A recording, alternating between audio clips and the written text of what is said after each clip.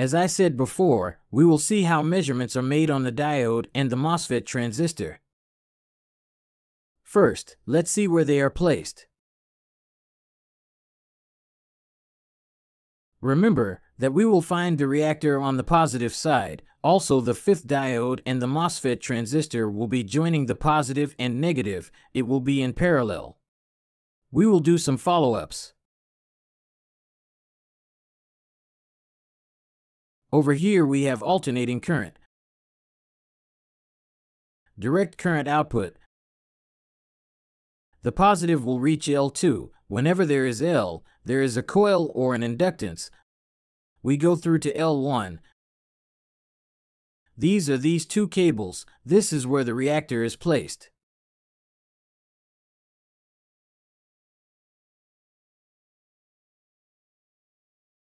Continuing our tour,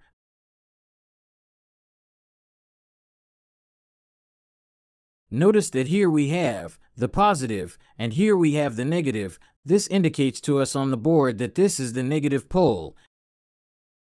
And here is where we have the report that will give or the activation, which is given through the microprocessor to be able to activate and produce that bypass short circuit. Moving on, we don't see the tracks because they are on the other side. We have here the positive and here we come out of the other side of the diode. This is the fifth diode, transistor and fifth diode. Here we can see them.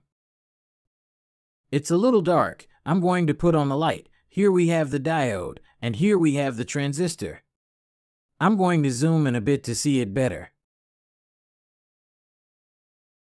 Rectifier, transistor and fifth diode. This IPM component we haven't analyzed yet.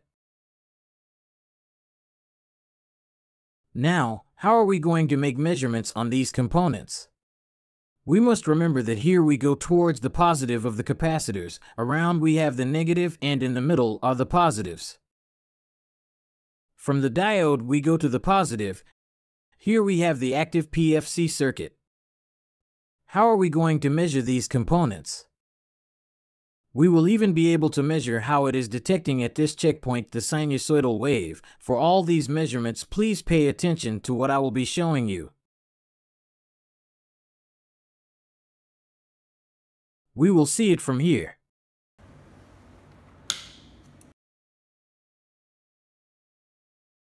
This is how you measure a transistor.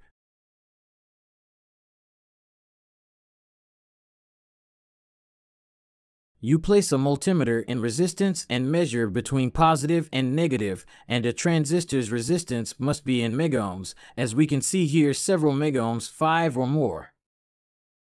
It is measured between positive and negative of MOSFET transistor or where short circuit occurs.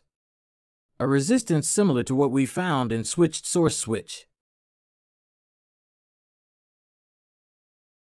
We continue advancing.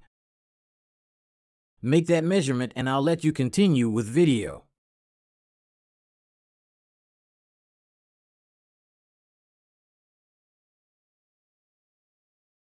To control a diode is simple because you already know how a diode works. It lets electrons pass one way but not another. This way you control PFC diode. For one side lets pass and for other no. Voltage drop is lower because it is a diode that handles more amperage, so internal components, so to speak, are larger and let electrons pass a little more, so voltage drop is higher than 1N4007. You remember first classes, so its operation is controlled. If they are defective, dissipator is removed with these screws. And see what code component has. They are super fast high amperage diodes and other one is high amperage MOSFET transistor, so you have to get exactly same good thing they get. As you could see, this is how it's controlled. Look with oscilloscope how it oscillates at that checkpoint, or how we can see that circuit working with motor off. Can see it oscillating approximately at 100 Hz, which is number of times it crosses 0. Advancing the video. We will see when the motor starts to work. That's when it activates and starts to indicate at what moments to create that short circuit. There we can see that the PFC circuit is working well. This is also handled by PWM. It is always handled by pulse width. So this is what you will detect if you do a checkpoint on that third terminal of the MOSFET. There you will see a frequency of 100, and when the motor turns on, which is when that PFC has to be activated, there is when you will see a square PWM wave, which creates that short circuit to adjust the power factor. This is how it works. It is interesting to understand how it works. Why? It is difficult to detect when this circuit fails. It is difficult to say, well, the problem is the PFC. One blames anything, the voltage, the motor, the IPM, which is what most people know, but this PFC circuit is there and also tends to fail. Here we can see, on a carrier board with the reactor mounted on the board, you are seeing the rectifier. The transistor is Q, this one. And the one with the letter D is the diode.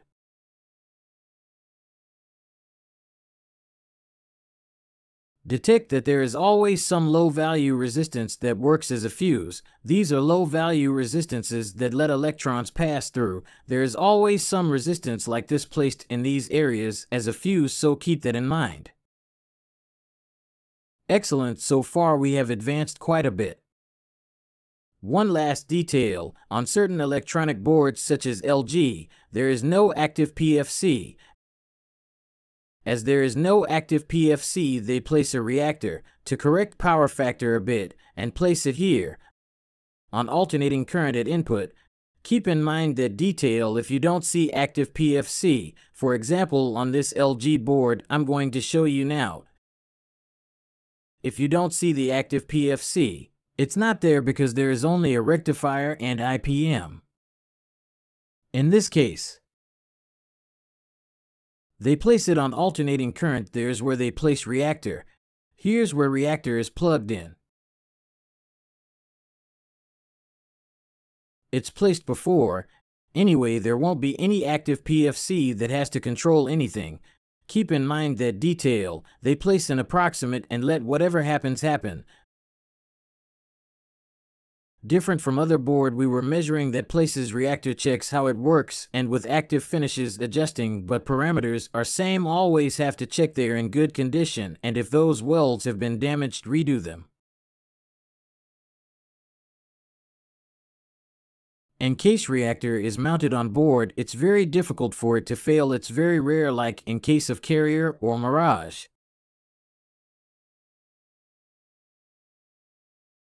Span class equals QL cursor. So far we've been looking at reactor, talked about whole PFC circuit, and will continue advancing with stages of electronic board / span.